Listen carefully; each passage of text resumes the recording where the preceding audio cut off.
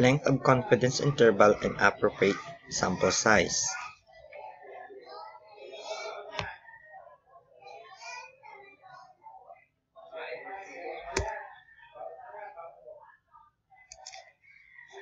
So, ito ang gagamitin nating formula para malaman nating length of confidence interval. Solve natin yung problem. Find the length of the confidence interval given the following data. Okay, ang step 1 natin is syempre hanapin natin yung kanyang, okay, so 95% po ang kanyang confidence level, kaya that is 0.05. We have to divide that 2 into 2. Okay, so the result is 0.4750.